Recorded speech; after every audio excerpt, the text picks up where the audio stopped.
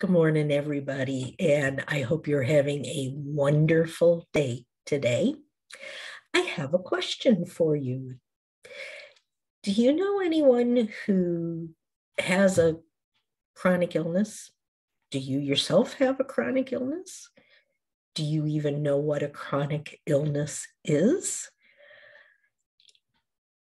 1 out of every 2 adult Americans has some form of hidden invisible disorder. That can be anything from diabetes to cancer to Lyme's to fibromyalgia and hundreds of other issues. But they're very difficult generally to discover, to treat. And often the people who have them look like there's nothing wrong. They look fine, but inside they're just in pain and their brains are foggy and they can't use their hands and their joints hurt. And who out of all of us don't know somebody with arthritis? That's a chronic illness. And you might say, well, I feel bad for them, but it's really not that difficult. But let me tell you a story.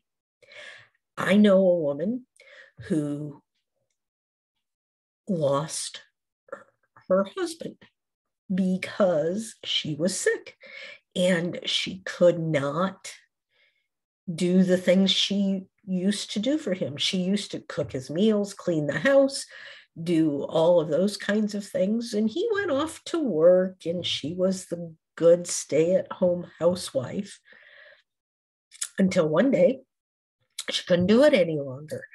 And she would be in bed and she couldn't cook and she couldn't iron and she couldn't do all the things that she normally did. And her husband said, well, I can't deal with this. These are not my responsibilities.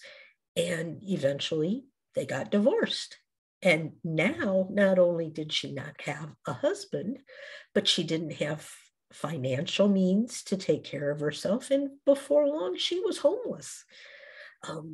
Other people have lost their jobs because they couldn't do the 9 to 5 any longer. And in the process of that, they became depressed, suicidal.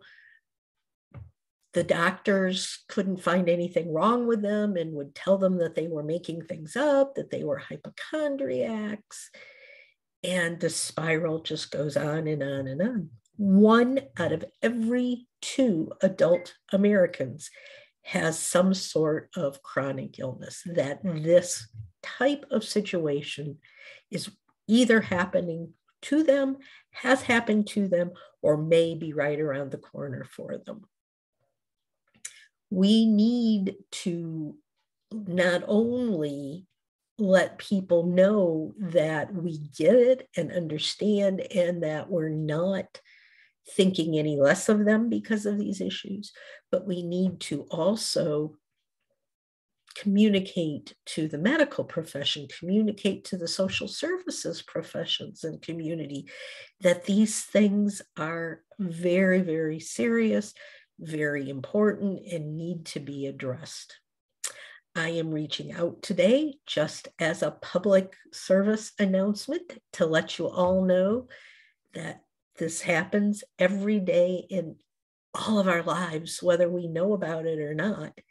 And I ask that you please just be a little more kind and concerned for other people when they say they don't feel good or they just don't seem themselves.